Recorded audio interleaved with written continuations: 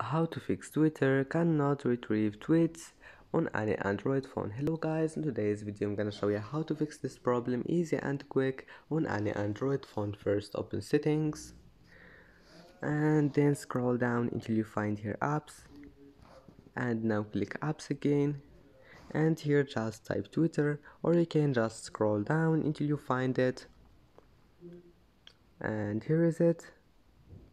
Click on it, and first thing you need to do here is to click force stop, this one, click on it, and then go to storage, clear cache, and if that, now just go back and try again and your problem must be fixed.